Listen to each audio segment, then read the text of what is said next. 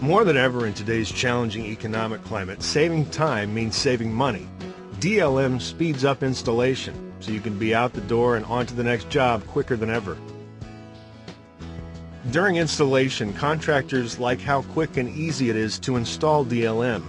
Components plug together and there's no wrong way to do it. Easy enough even for the newest guys in the shop. Let's take a look at the time savings for a bi-level switching automatic on of 50% of lighting sequence of operation. DLM's simplicity is obvious, even from the electrical drawings. No more elaborate wiring diagrams, just straightforward connection diagrams. While both analog and DLM controls require physical installation, the DLM installer saves time simply by having fewer components to install. We've simplified component design, too, for more time savings.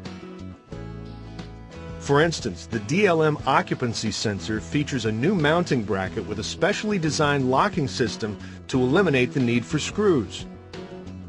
Both analog and DLM occupancy sensors require low voltage connections. With analog sensors, this means putting the right low voltage wires together and securing them with wire nuts for each connection. Compare that to the low voltage connections with DLM sensors.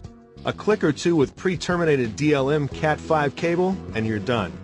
And because you set up DLM with a handheld remote, adjusting trim pots and dip switches while you're perched on a ladder is history.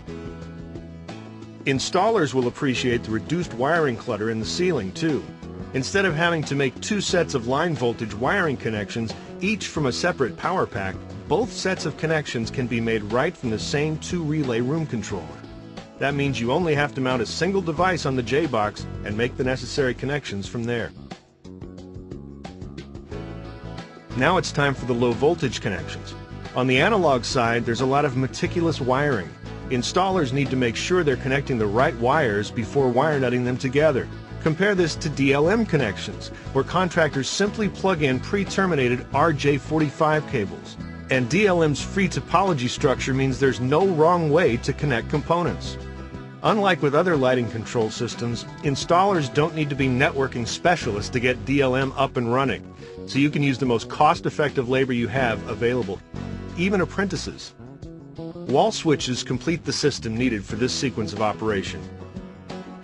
Analog switches also require low voltage wiring connections, while the DLM switch uses a simple RJ45 connection to plug into the DLM local room network. So installing the DLM switch takes about half the time a contractor needs to install each analog switch. Operation is easy too. Out of the box, the DLM switch automatically turns half the lighting on, enabling manual on for the other half. This sequence of operation, now included in ASHRAE 90.1 2010, provides superior energy-efficient lighting performance. Counting all line and low voltage connections, the analog approach requires 25 terminations, compared with only 8 total terminations for the DLM solution. That's 66% less wiring.